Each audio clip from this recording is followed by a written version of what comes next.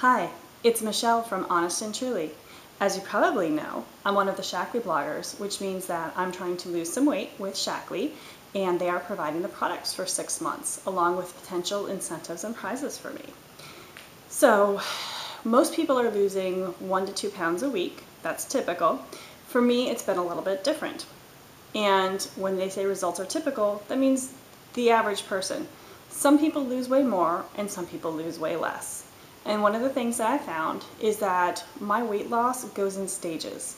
I was at a point where I was losing like 1 to 2 pounds every couple days for a couple weeks, and then I plateaued, and it got really frustrating. Of course it does, because I'm doing the right things. I'm eating the way I'm supposed to. I'm exercising hard. I'm drinking the water that I'm supposed to be drinking, and the scale is just staying the same. Sometimes it goes up a little bit, but it's not really going down any. And it gets frustrating.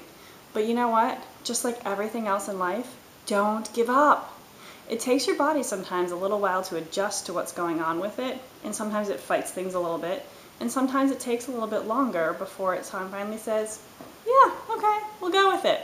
So I'm happy to say that last week the scale finally moved for me again a little bit. Granted, it was a little bit. It wasn't a ton. But it's moving in the right direction, and that's kind of what matters. The other piece too is you gotta celebrate the little victories.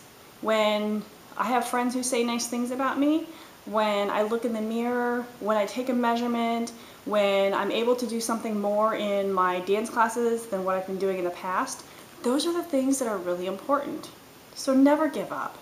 Again, the thing I said a couple weeks ago that still rings true to me is I didn't gain this weight in a 2-month period.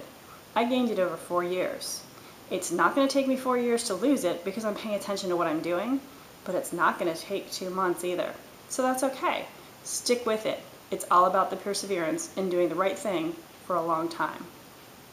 So go ahead. Tell me what you think.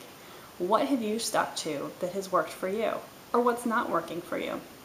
And then also, subscribe to my YouTube channel.